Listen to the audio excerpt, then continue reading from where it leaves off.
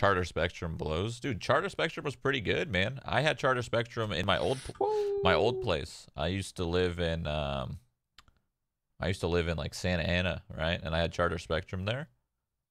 I had 300 down, 20 up.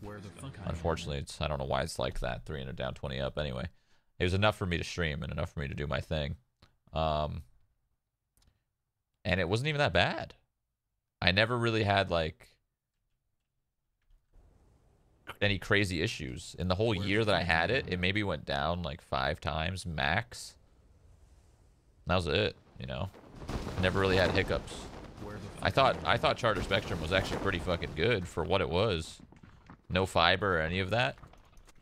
I thought it was pretty good, straight up.